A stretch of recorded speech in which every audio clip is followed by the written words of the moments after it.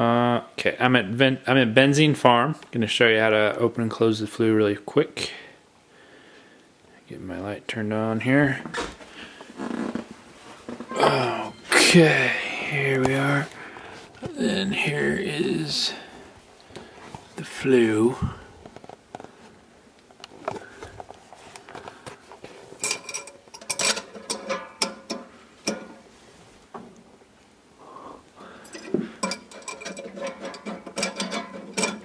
So you basically just use this little lever, push it forward so that the notches aren't catching, and then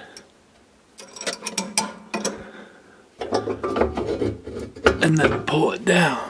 So, oh, it's closed already.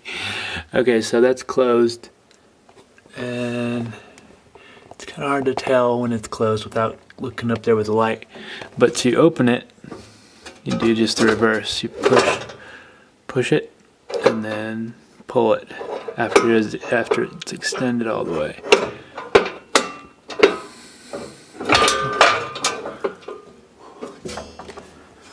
And there, it's open. You can see up in the chimney. It's pretty cool.